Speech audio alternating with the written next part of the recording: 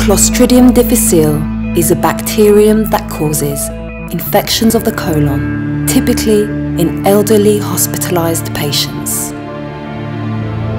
The bacterium secretes large protein toxins that cause disease symptoms such as diarrhea, colitis, and toxic megacolon.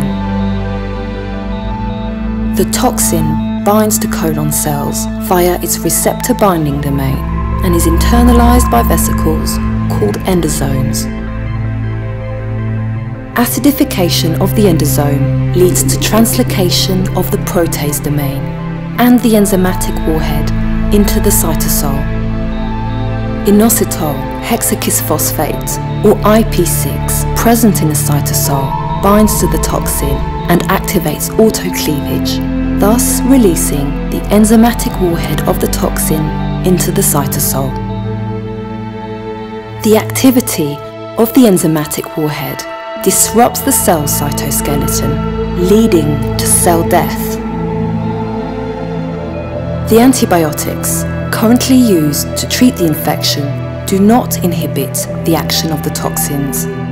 Therapeutic agents that neutralize the toxins in the colon before they can penetrate cells, therefore have high potential to reduce the burden of C. difficile infections. IP6 precipitates at the high concentrations of calcium found in the gut and is therefore unable to interact with the toxin in the colon. IP6 analogues that have high solubility in the presence of calcium could neutralize the toxins by activating their cleavage before being taken up by cells, thus rendering the toxins harmless.